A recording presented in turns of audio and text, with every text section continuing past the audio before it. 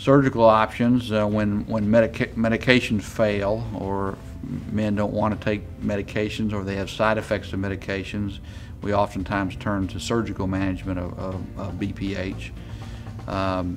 There are anywhere from minimally invasive procedures all the way up to invasive procedures.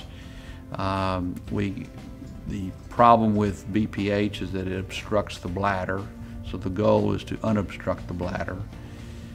We commonly will trim out some of the obstructing tissue, either with a laser or with a electrovaporization of the prostate, or the standard TURP operation, where we actually scrape out tissue out of the prostate fossa, all geared at unobstructing the bladder.